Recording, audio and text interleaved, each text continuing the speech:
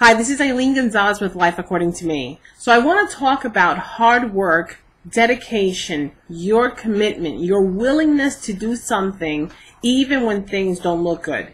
And the reason I want to talk about this today is because a lot of times we set out on a new mission. We want to make a change in our lives, but guess what? Things don't happen as fast as we want them to, and that kind of hits us. It hurts. And because of that, sometimes we feel like we can't continue because we're not even sure that what we're doing is going to work. Let me tell you something. That is part of our old mentality.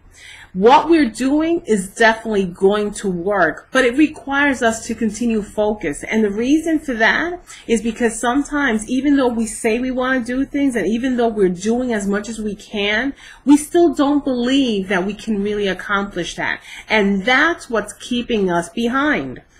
I can tell you that happens in my life. That happens in many people's lives.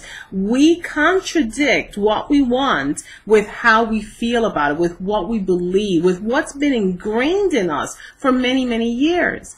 So the thing is, keep doing what you're doing. Keep working on self-improvement. Keep pushing yourself past your fears, past your limitations, past those beliefs, because that's the only way that you're going to start making change. Remember, if you were trying to quit smoking, you're not just going to stop smoking today.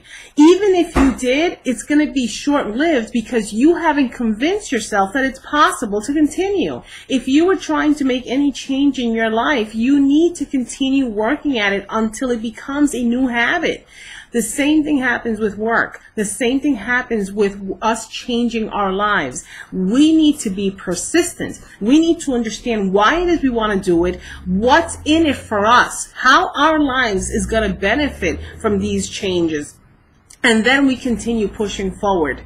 Keep doing it. Keep pushing.